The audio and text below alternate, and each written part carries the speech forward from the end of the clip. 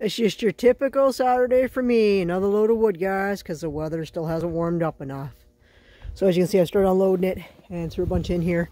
It's got a bit to go before it's warmed up, and it hasn't flamed up yet. So I'm going to leave it alone for a bit. Just leave the door open on it. Let the air get at it. I was down to my last few sticks. As you can see, that was burning that one there. A few others. So I threw a bunch more in. There's some green wood in there. Mix it with the dry stuff. So, and like I said, this stuff doesn't matter if it's green wood or not. So I don't have any problems. I don't have to work with the chimney catching fire, you know, because that's one of the main things that happens. People don't keep their chimneys cleaned out, and you get a corrode the creosote, the stuff here on the side here that catches fire. This stuff burns right off. When it gets blazing, this just burns right off, melts. And that's again, see, right here again. Okay, and that's what that is.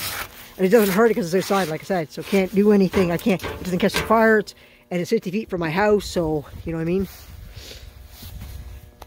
But yeah, I keep everything contained, and I keep an eye on my thing. And I have fire extinguishers out here too. There's actually one there. There's a couple in the shed. So if I ever have anything that gets ever out of hand, there's at least 4 or 5 extinguishers out here. So, and yeah, we got a bunch of snow, guys, again over yesterday and overnight. So as you can see, there's where my truck just went into it, and that's how much snow we got. That's how deep it is. You can see. I don't know if you can see the hat. So I backed up and then I pulled ahead. That's how much snow we got. We had quite a bit of snow again. My brother-in-law came in and plowed it this morning, plowed the road. I got this load of wood from my niece. Her boyfriend cut it all up. He splits it because he knows I'm having a hard time with the big blocks. I still got one big one over there. It's got to be rolled over here at some point. There's a few others in here, but I can't get them loose. And I've even used the sledgehammer. I have the sledgehammer out here so I can bust them loose and stuff, guys. But unfortunately, I'm not having any luck with those ones. So that's why I said, to heck with it, went and got another load of wood. And there's a couple big ones there yet. It's got to be split. They won't even fit in.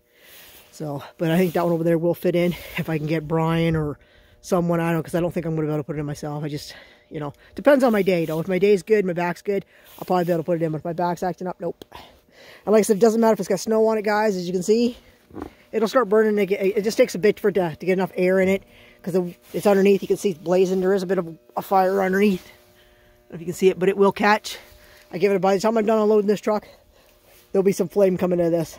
So, because it's dry wood on the bottom. Like this is dry, green, dry. A couple more green pieces in here I threw in. But most of it's dry so far that I've thrown in there. So, it's just wet from being outside. Like, you know, wet from the snow we just got and stuff. So, we're going to get this unloaded anyhow. Enough of me yammering, guys. I'm going to get this unloaded. Enough of the yammering. But yeah, guys, thanks for watching. And I'll catch you on the next one.